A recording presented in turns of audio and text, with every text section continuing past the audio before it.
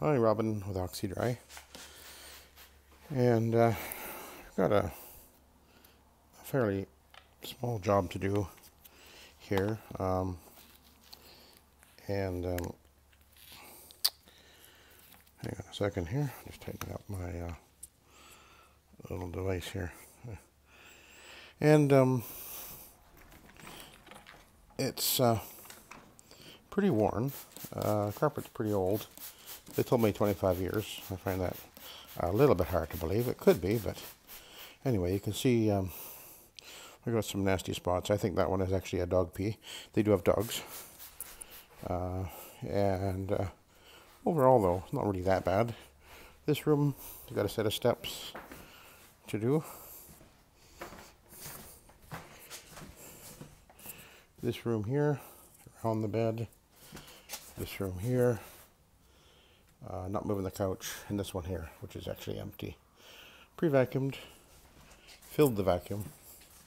There she sits. Actually, never shook it down yet. So let's have a peek at what I got in here. Never even looked at that. Okay, and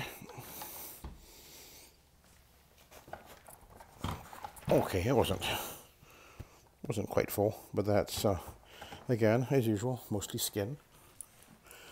And anyway, I thought I would video this one primarily because of a question I was asked about moving the rotary machine on the floor, on the carpet, because if you're used to using a orbital machine, particularly well, actually any of them, typically when you're using them, you're pushing it back and forth, forward and back, forward and back. Moving it to the right and to the left doesn't work so well. Now, when you go to use this machine, turn it on, get it going. Moving it back and forth, as I'm doing right now with my arms, that's going to get really tedious real quick. So what you do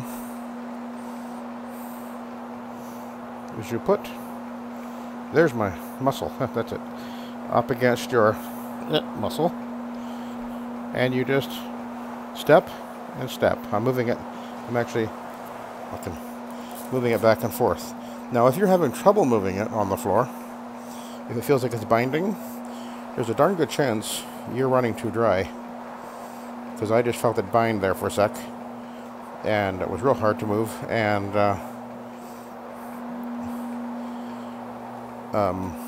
if you pre-spray rather than using a tank, which I'm doing, and on certain carpets, you could run. That's when you run the risk of running dry. So that's one reason why I suggest and why I use a tank.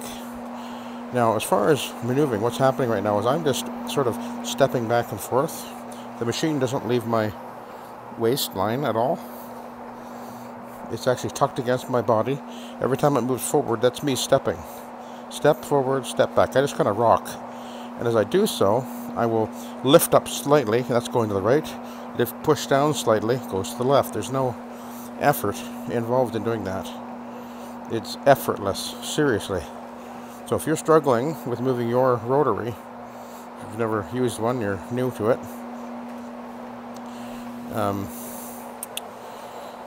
that's what's going on, is you're just simply not used to moving the way that these machines work. So you basically let the machine do the work for you. You don't put really any effort into moving it. I'm just slightly lifting the handle, it goes to the right, pushing it down slightly, it just goes to the left. There's no effort. Now you can, if you twist it to the left, the machine will pull away from you. If you twist it to the right, it'll push toward you, because you're basically trying to balance it off the center point of that spinning disc underneath that head. And if you think about it, the disc is turning counterclockwise, so the left side is coming toward you. So if you put the weight on the left side, that'll cause that disc to pull the machine away from you. And when you slightly lift it, the front part up at the front is moving that way to the left, so that'll push the machine to the right. Push it down, the opposite happens. So all you have to do is just kind of balance this type of machine, and it does the work for you. But I suspect that if you found yourself using your machine and it feels like it's really struggling to move on the carpet, chances are you've been spraying down. And on certain carpets more so than others, and certain types of pads more so than others, there is a greater chance that you will end up running a little bit dry. And if that's the case, then the machine will bind, and it'll be very hard to move it in any direction. And you're really running a risk. That's when you would run the risk of tip blooming. And you can do it with a rotary, but that's how you do it, is running dry.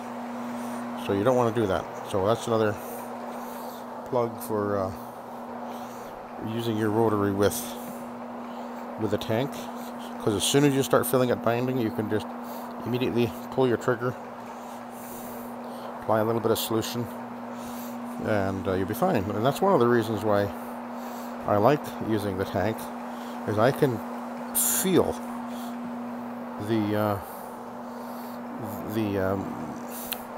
I can feel the carpet, actually. What the carpet is kind of feeding back up the handle, as it were, to the machine. I can feel I can actually feel the unevenness in the carpet. Somewhere you might have a bump or whatever, you'll feel it. But I can also feel the grip, the binding. Some are more inclined to do it than others, so.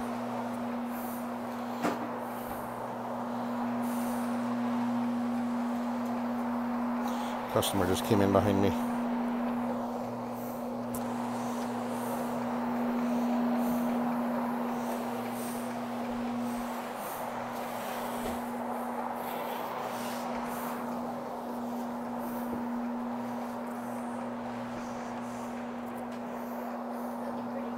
Looking better already, isn't it? Yeah. Amazing. Gonna take a little bit of effort, though, I think. Yeah. That could be your easiest job of the day. Yeah, they got a couple of dogs in this house, so one of them's a rescue dog. One of them looks like probably a yellow lab, I think. So there was a mark over here that didn't look like it completely came out. You can see that.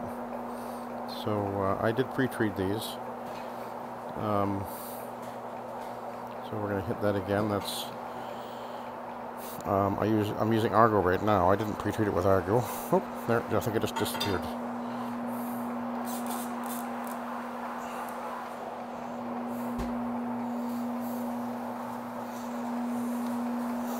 You still see it slightly.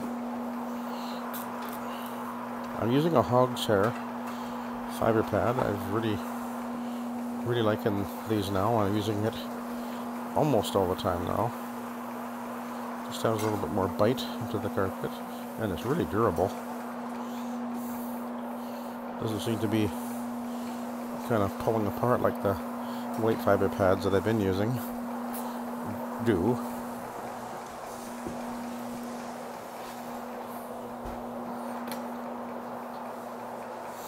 So it just maneuvers so easily. There's no effort. The carpet is now adequately damp, so I'm not actually applying any solution now.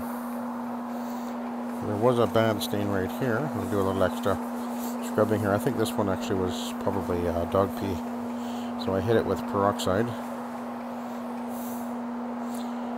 I use Proxy brand. It's actually pre-mixed, and although you don't want to be dumping peroxide into your tank or into your pressure sprayer and spraying it around, that's really not a good idea for lots of reasons. But when I'm dealing with a urine stain or coffee stain out, that's where I'll use it. So I use it very sparingly. Don't need to use it otherwise.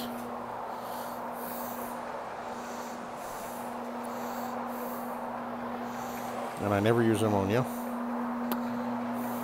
No need for that. So don't want to be smelling up people's homes with that. That's not a good idea. Not approved for use. I mean, I know you can use it, but it's not a good idea.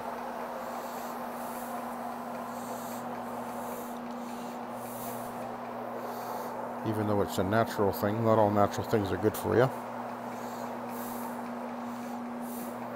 And if you are inhaling ammonia fumes consistently over a long period of time, you will suffer. Just take a look at the warnings about that. So, and why would you use that anyway? The solution I'm cleaning with, it's Nanomax, which is a green product, 97% food grade plant based ingredients, very safe, 0 health rating. You can't get a lower health rating than that. Water is 0 health rating for crying out loud. And I've boosted with ClO2, chlorine dioxide, which is a hospital grade disinfectant, sanitizer, deodorizer. It kills bacteria, germs, and viruses on contact. It's a very effective deodorizer, but doesn't add an odor. It's an anti-allergen as well, and it is approved for use against the coronavirus. So I've actually been using it for quite a while, a couple of years, 3 years I think.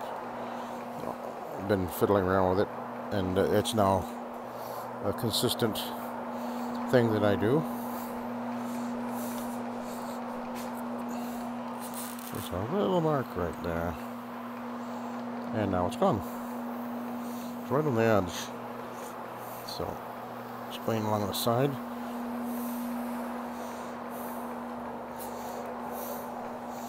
Yeah, I think that if you're not used to using one of these machines,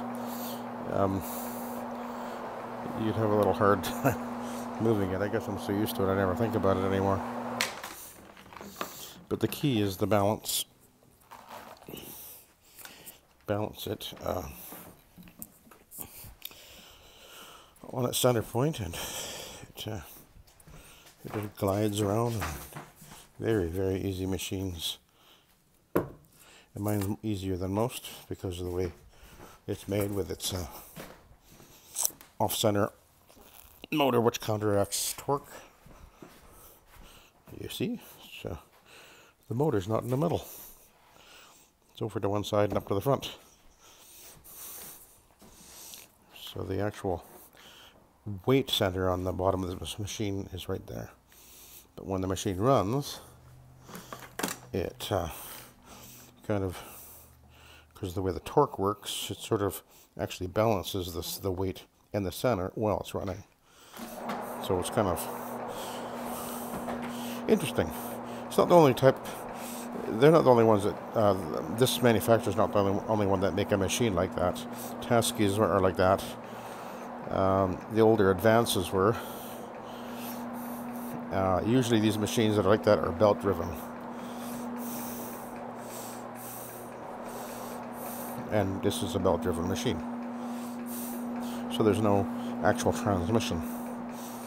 The reduction of the motor speed, which is about 1750, it reduced down to 180 RPM for this particular machine. I believe it's 180 anyway. Anyway, it's done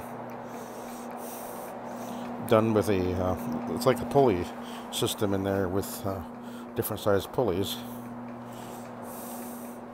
And so the center pulley, which is the drive shaft of the motor, is very small. And then the pulley underneath the drive mechanism for the pad is actually quite large. So it reduces the speed, but multiplies the torque. So the motor runs at 1750, and the outer, and the actual drive block moves around at about 180. But it has a lot of torque. This is a 1.5 horsepower motor, dual capacitor, and it only runs on 9 amps, which is one of the reasons that makes this thing such an excellent choice for residential primarily. You can certainly use it for whatever, but when it comes to residential, popping breakers is not uncommon with a rotary, because a lot of them are rated 12 to 15 amps. Some are even rated at 20 amps, actually. That would be for, industrial use only. But you don't want that. 15 amps is really pushing it. You can be done, and I've run machines like that, but if there's going to be a weak breaker anywhere, you'll find it.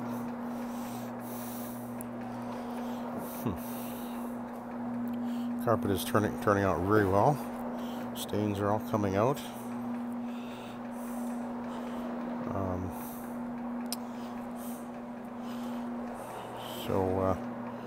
Just about done this room, and this is all I'm going to film today. I won't record any of the other rooms. I just really wanted to focus on just kind of explaining the basics of running a rotary, Rotary 101. I can understand why it would be difficult. Oh, here's a little trick, by the way. So I'm holding my hand right here, and I'm sort of walking along, and you can do the same thing the other way if you want. You can kind of, the machine just goes, it's actually going to the left. I'm walking sort of sideways. Very easy. And you can walk sideways. I'm walking sideways, see? Sideways. Go back. That's actually a really easy way to do it. I don't usually do it that way, but if I was doing, say, big wide open hallways in a condo or whatever, yeah, you can do that, and you can really fly.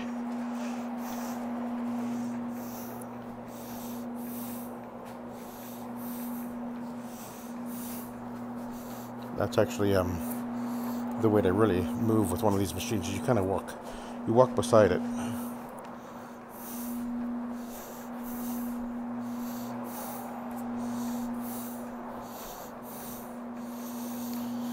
But if you want to get used to it, one good way to do it is just to find a smooth cement floor and throw a pad underneath it, and just practice, fiddle around with it, do a little dance.